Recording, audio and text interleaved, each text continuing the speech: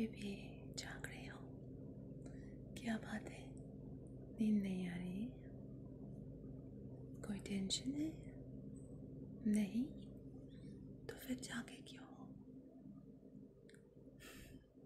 Had a long day?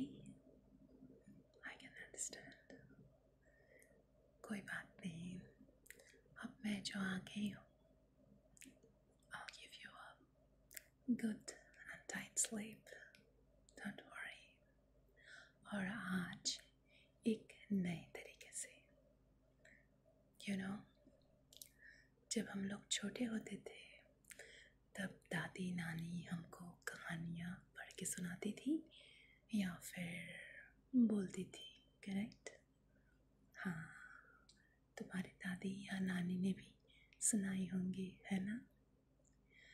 आज हम ऐसे ही एक स्टोरी बुक आपको रीड करके सुनाएंगे। अच्छा है ना? ओके, तो अभी आपको जो करना है, आपको बेड पर लेट जाना है। Okay, wear something relaxed, loose clothes, preferably made of cotton, and अगर चाहो तो आप पानी भी पी सकते हैं। और I want your mind to be completely relaxed and empty. और आपको एक छोटी बच्ची जैसी बिहेव करना है ना? क्योंकि आज स्टोरी नाइट है। ओके, चलो तो फिर मैं आपको थोड़ा सा पानी पिला दूँ। ओके, वेट फॉर मी।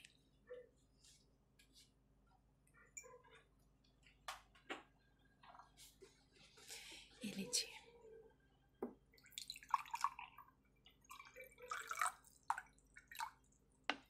थोड़ा सा पानी पी लीजिए। That's like good. Very good. तो चलो अभी लेट जाओ और मैं तुरंत आपको एक स्टोरी बुक लेकर आकर सुनाती हूँ। I can see कि तुम लेट चुके हो। Very good. I'll bring the book very fast. In fact, it is with me. Do you want to see which book I am going to read for you tonight? Well, I'll show you right away. This is the book I'm going to read for you tonight. This reads Grandma's Bag of Stories. Can you see? Yeah, I know you like grandma's stories. तुम्हारी दादी नानी भी पढ़ा करती थी ना तुम्हारे लिए? Yes. तो आज मैं तुम्हारे लिए करूँगी as a friend. Okay. चलो तो स्टार्ट करते हैं। So first I would like to smell this book. New book का स्मेल मुझे बहुत अच्छा लगता है।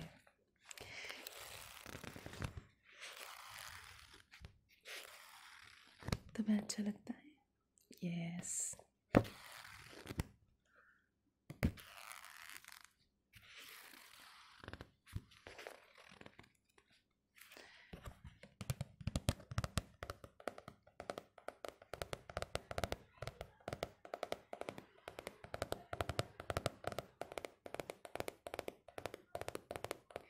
So, do you have any idea about the writer, Sudha Murthy?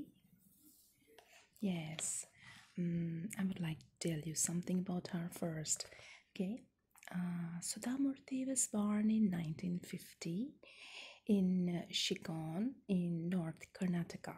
She did her M.Tech in computer science and is now the chairperson of Infosys Foundation.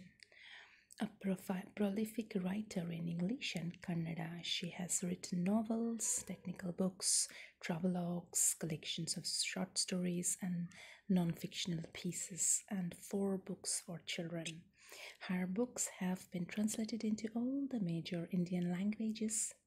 Sudhamurti was the recipient of R.K. Narayanan Award for Literature and the Padma Shri in 2006. So she's an excellent writer and indeed a very renowned and famous person. She's a star lady, I should say. Okay, so the beginning of the stories, there are a couple of stories here, maybe 15-20 stories, but the preface I would like to read first. It's not a preface, it's the beginning of the story. Like it starts like this. Summer holidays. Aji smiled to herself as she waited for two more of her grandchildren to arrive. Raghu and Minu would be here soon. Anand and Krishna had already arrived with their mother the previous evening. They had been waiting restlessly for their cousins to arrive ever since. Even though Aji told them Raghu and Minu would be here the next morning, these two kids just wouldn't listen. They went to the railway station with their grandfather Ajja to receive them. The train must have pulled into the tiny railway station of Shikang by now, and their grandfather would have hired a taxi to bring them home along with the mother and the stacks of luggages. Going to the next page. Aji hurried through her bath. She had finished cooking their favorite dishes and now wearing a nice soft cotton sari before going to the veranda to wait for them.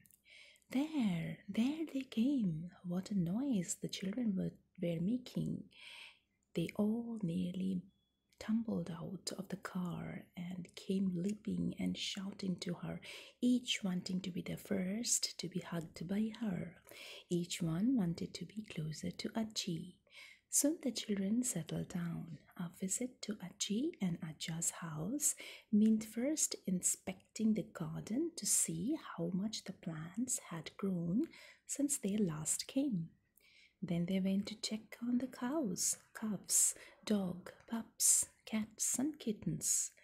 Then they all ate huge quantities of Aji's delicious food. Finally, while their mothers went off to chat and rest, the children gathered around their grandmother for the best part of the holidays, listening to her wonderful stories, particularly in the late afternoon. Let us too gather under the first revolving fan on a mat on the floor, fighting to be nearest to her and listen in. Okay, so here the first story starts. Okay, the first story is Doctor. The first day, children asked Aji, "How do you know so many stories?" Aji smiled and answered, "My grandmother told me many stories. Some I read in books, a few I learned from youngsters like you, and the rest from your Ajja." Then Aji paused and said, "I see all of you have grown a lot since the last time I saw you. So before I start telling any stories, I want to know what each of you want to be when you grow up." Raghu, who was 11 years old and the oldest of all, said immediately, "I want to be an environment scientist." Minu, who was 9, said, "I have not decided, maybe a computer person like my dad." Anand, who was 10, said, "I want to be an astronaut." And his twin sister Krishna firmly said, "I want to become a fashion designer." Aji smiled. "I'm glad all of you have thought about this. We should always have some aim in life which we must try to achieve while being of help to others. Now, let me tell you a story of a person who learned just such a lesson. Shall we too join Aji and her gang of youngsters and listen to the story? Yeah, of course. Okay, so on a blazing hot summer afternoon, an old man came walking down a narrow village path. He was tired and thirsty. Right by the road, he spotted a tiny grocery store. It had a tin roof and mud walls. The shopkeeper sat inside, fanning himself and shooing away the flies that were buzzing around in the stifling heat. There was a little bench in front of the store where the villagers met when evening came and the land had cooled down. The old man flopped down on the bench. He was so tired that for a while he could not speak. Finally, he opened his mouth and uttered one word: water.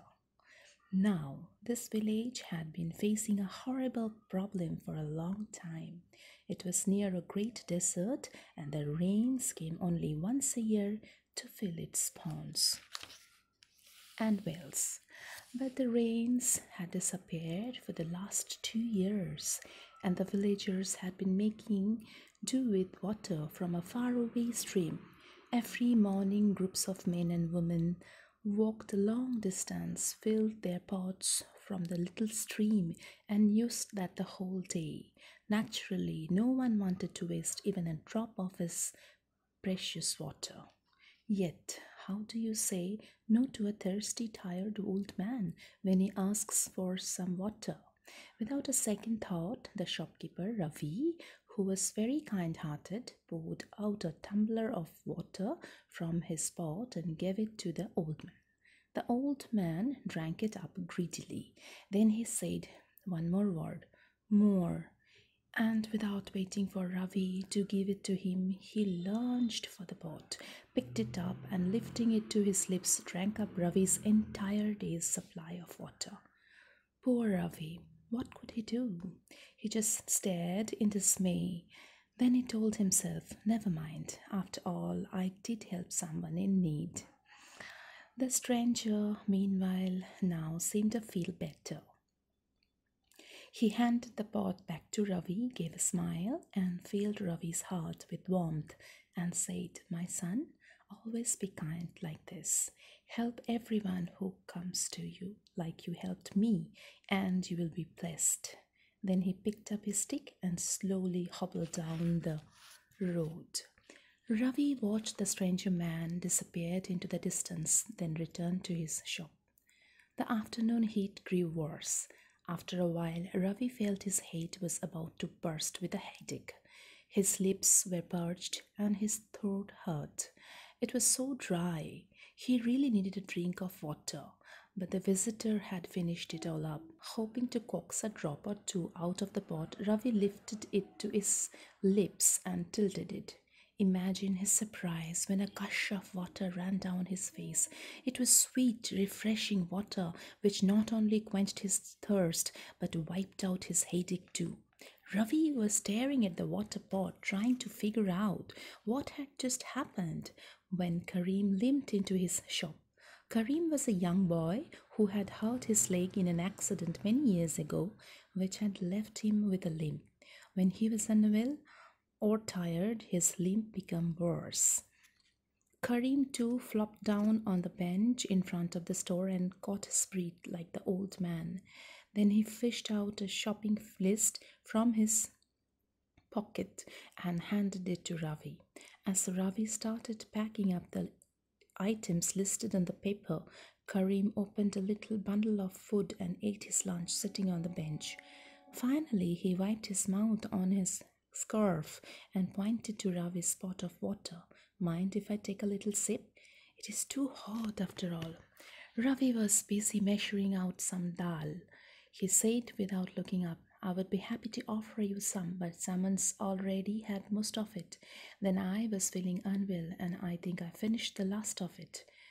What are you saying, my friend? I can clearly see the pot brimming over with water.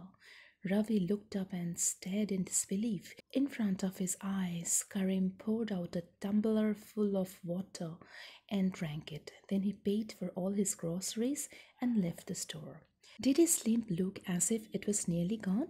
Ravi watched him for a while, trying to figure out, then decided the heat was playing tricks on his mind, and went back into the cool comfort of his shop and dozed off. He awoke with a start as someone was calling his name urgently. He opened his eyes to find Karim back. This time he was holding by the hand his little sister Fatima. Brother, wake up. We need your help, Karim urged. Oh, what? Is something wrong? Fatima is burning up with fever. Then go to a doctor. Why have you got her to a grocery shop? Karim stared at him and said, You mean you don't know how you just helped me? My leg, which has been troubling me for the last many years, healed up on its own as soon as I drank the water from your magic pitcher. Give Fatima a drink from it too. I'm sure her fever will disappear in no time. Ravi was astounded. Magic pitcher? Healing water? What was Karim going on about? Nonetheless, he passed the pot to Fatima. She drank a bit, then sat down to rest. Within minutes, she lifted her head and said, It is true, brother. I'm indeed cured of the fever. Soon the news spread in the village like wildfire. Ravi, the quiet, kind grocery shopkeeper, was now the owner of a magic pitcher, the waters from which could heal anyone of any disease. Every night Ravi left the pitcher in the store, and in the morning it would be filled to the brim with sweet, cool water. Daily a queue of sick people and their relatives collected in front of his shop. To each one Ravi gave a drink of the water, and they went away saying they were now better. The pot was never empty. Ravi realized the old man he had helped must have been given his gift in gratitude. Ravi understood what a great gift it was and thanked him daily in his mind. Soon his little store turned into a hospital. Ravi did not charge a paisa for the water. People would leave some money, some gifts for him, and others did not pay him anything. But he was still happy with that. One day, a rich landlord's servant appeared at his doorstep and said, My master is unwell. Come with me and give him a drink of your water. Ravi replied, See the crowd of people behind you, waiting for their turn. How can I live without helping them and go to your master? Do you think these sick people can stand in the sun for long? Tell your master to come to me instead, and I will give him the water here. The servant said, Ravi, what will you get by helping these poor people? A few rupees, some rice and dal? Come to my master's house. He will shower you with money and gifts. Your worries about making ends meet will over for at least a month. Ravi was tempted. It was true. Why not cure one rich man and get some help in buying his daily needs? Ravi told the poor people waiting outside to come back the next day and went with the servant to the landlord. Slowly in this way, Ravi changed. Once he could not bear to see the pain and sadness of the sick and poor people, he now started each day hoping he would get one rich patient at least who would pay him handsomely. Days passed thus, season changed, and it was summer once more. Ravi was in his old store writing up his accounts when the voice of an old man quivered in his ear. Son, water. Startled, he looked up. Was it the same old man who had given him the gift of the magic pitcher? But right behind the visitor was none other than the king's messenger. Come quickly, the messenger shouted. The queen has been bitten by a mosquito. Water, the old man repeated. The queen is unwell, the messenger shouted again. Ravi looked from one to the other. One was a grubby old man who may or may not be the same person who gave him the pitcher. On the other side, a messenger from the king himself. He pictured the gold coins showering down on him once his healing water showed the queen's mosquito bite. The choice was clear. He picked up his pitcher and said to the stranger, Wait right here, uncle. I'll be back soon. The king's swift-footed horses took him to the palace. There he rushed to the queen, who was staring in dismay at the mosquito bites. He tilted the pitcher to pour some water into a tumbler, but nothing came. Again and again he tilted the pitcher. He turned it upside down and stared into its depth. It was dry as a bone. You cheat, the king roared. So this is how you have been fooling the people of my kingdom. Get out and never let me hear that you have acquired magical healing powers. If you claim such a thing again, I will banish you forever from the village." Then he turned to comfort his queen, who was splashing tears on the bump on her arm. Ravi slowly walked back to his village. He went to his shop. No one was there. He searched for the old man, who was asked for water. He was nowhere to be seen. He called out, "Uncle, I'm sorry. I made a mistake. Please do come. I will give you water." But there was no reply. Now he realized this was the same old man whom he met a year back.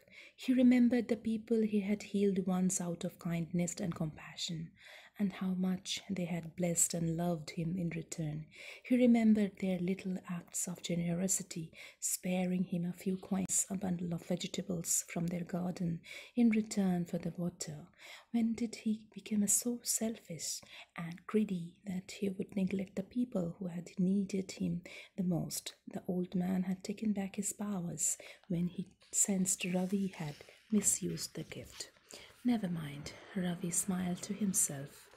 He would use the money he had received for the water to help bring a real doctor to the village, someone who would help the people with his knowledge of medicines and diseases, so that they need not wait for a magician to cure them of their illness. From that day onwards, Ravi filled his pitcher with ordinary water from the stream and carried it back carefully to his little store and waited for the old man. Maybe one day he would be back, but till then, Ravi was determined to bring a real medicine man to his village. Aji finished her story and looked around at the four little faces around her. Raghu was deep in thought. Aji smiled at him. Then the children shouted, "Aji, tell one more story." "Ha ha," Aji said. "Too many stories a day are not good either. One laddu is very sweet, very delicious, but if you eat laddus all the time, it's no fun. Go and play outside. Tomorrow I will tell you another story." With that, she got up and went to the kitchen to supervise the dinner. That's the end of the story. Okay, how do you like it? Are you feeling sleepy? Yes, I knew it. Then close your eyes and go to sleep. I will brush your face a little bit. You'll feel very good. Sleep, sleep, sleep, sleep. Good night. Sweet dreams. Bye bye.